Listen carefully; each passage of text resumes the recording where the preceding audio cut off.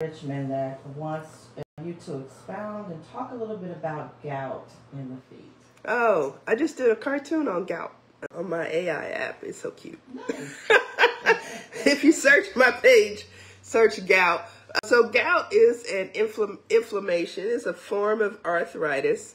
So basically in gout patients, they can't break down purines right, which are proteins. So when their body breaks down proteins, they create too many purines, which are uric acid crystals. Those crystals like to hang out in your most distal joints. So they like to hang out in your big toe joints, your hands, your elbows. They like cool places. But their most favorite place to hang out is your big toe joints in your feet. So you'll present with a red hot swollen foot. It's usually a male, probably in their 50s and up. If it's a woman, it's usually a postmenopausal woman.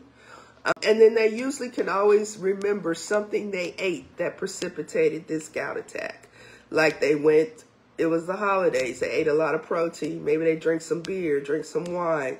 But they can always, when you ask them and you show them the list of foods that cause gout attacks, they're like, oh yeah, I had a couple glasses of red wine, then I had some steak. So don't tell me, we do it to ourselves. Yes, but usually, so then once I see a patient that I'm suspicious of gout, first thing I'm going to do is x-rays. Then I'm going to order blood work. I'm ordering a uric acid level. And I'm also ordering kidney function because that can also affect your ability to excrete uric acid. So I'm looking at your uric acid levels. So if you're elevated, that tells me you have gout. Then we have to start you on gout medication. And then I give you the gout diet.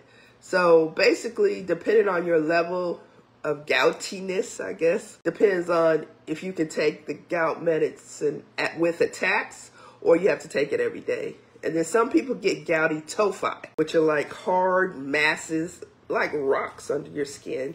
And they big lumps. If you ever Google gouty tophi, you can see what they look like. They're hard masses. And you'll see them like on people's hands, their elbows, their knees. You can get gout in your eye, your vessels.